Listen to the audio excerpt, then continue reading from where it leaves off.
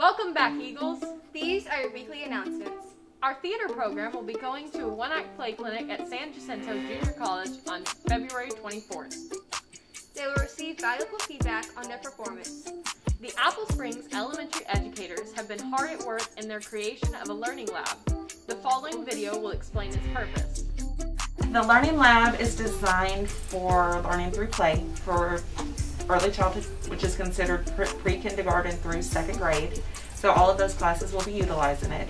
It's designed for kids to go through all of their TEKS and standards, but in a fashion where they're doing them through play rather than sitting down and doing worksheets. Research has shown that if a child can learn things through play, it usually takes about 10 repetitions, where if they're doing them sitting at a table, it takes 20 to 100 repetitions to master a skill. That's the reason we decided to go with this format for these kids to be learning.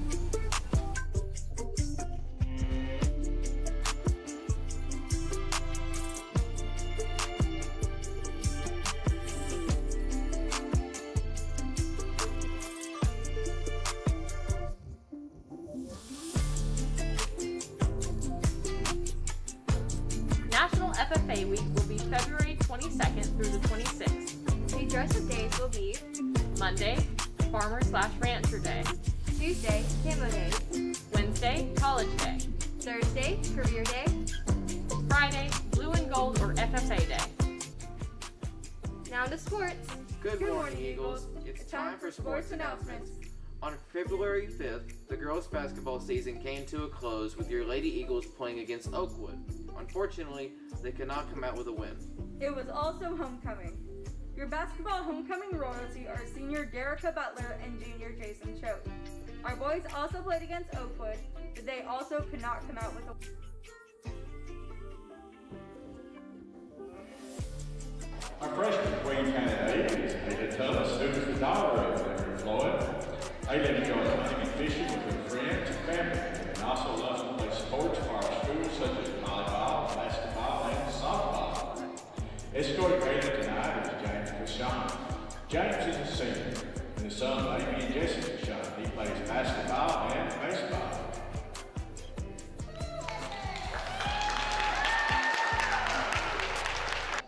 Our key candidate from the freshman class is Hunter Davis. Hunter is the son of Donnie Shane Davis and Savannah High.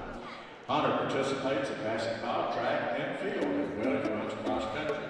In addition to studying, Hunter also likes to hang out with his friends. Walking with Hunter this evening is cheerleader Taylor Jones. Taylor's daughter Sean Brandon. Taylor is a junior and enjoys cheerleading. Annoying her cheer coach is Katie sleeping and being at home. Sophomore queen nominated for this evening is Marissa Haas. Miss Haas is the only daughter of Greg and Marissa Haas.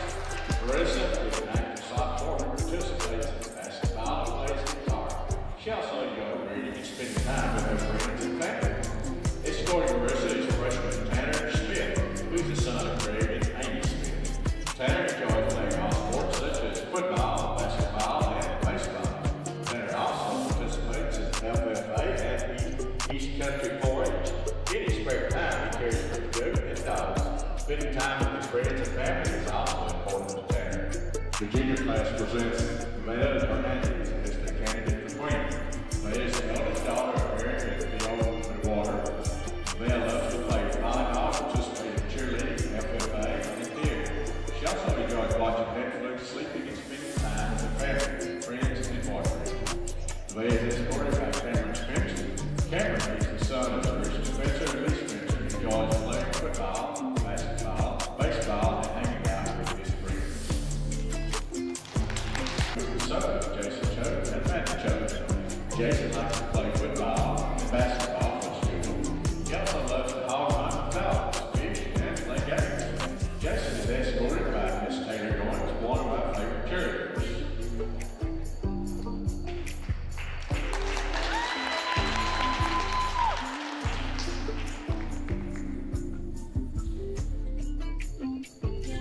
Our senior queen candidate this evening is Derica Butler. Derica is the daughter of Deandra Cole, which Butler's favorite hobby is drawing art and playing basketball in her free time. Derica's escort this evening is Cameron Spencer, a favorite number 33.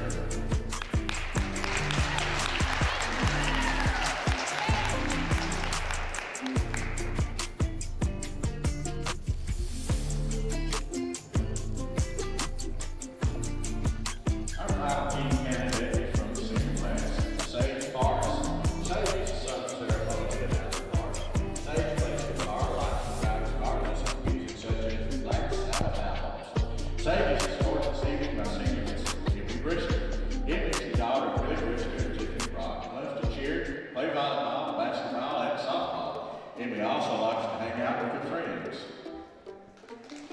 Around tonight, Charlotte is a junior this year, and the middle daughter of Sean and Bailey. Charlotte plays volleyball, basketball, softball, and is a cheerleader. Charlotte also loves to spend time with her family and friends.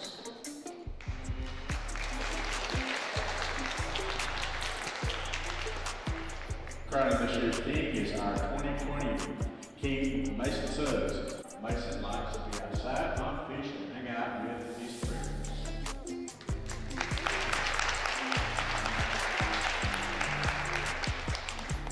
Our new basketball homecoming king is Jason Shelton.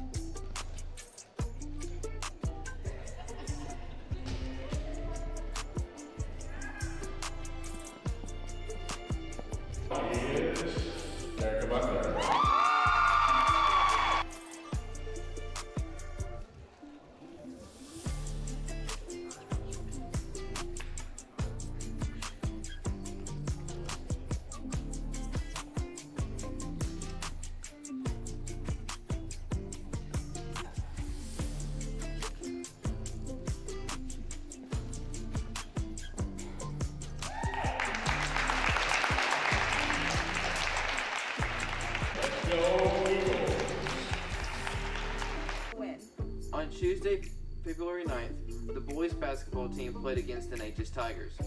It was a hard-fought game, but sadly our boys lost 52-25. And on Friday, February 12th, the boys played their final basketball game of the season on the road against Kennard, and the results are posted online at asisd.com.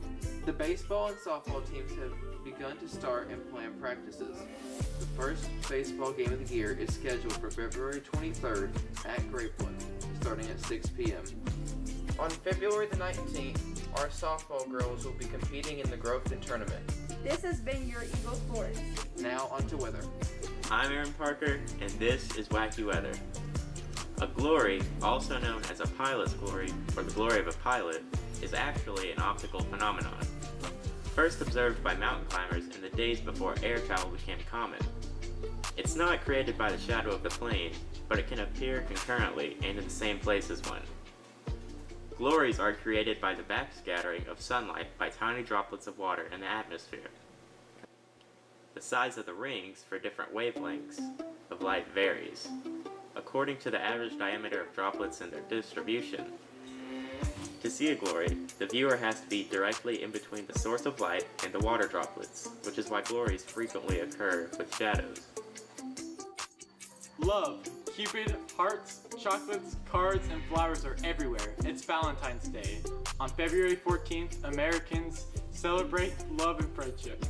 The origins of Valentine's Day are unclear. We do know that the ancient Romans celebrated the Feast of Lupercalia, a spring festival on the 15th of February. Nowadays, people often ask this of their loved one in greeting cards.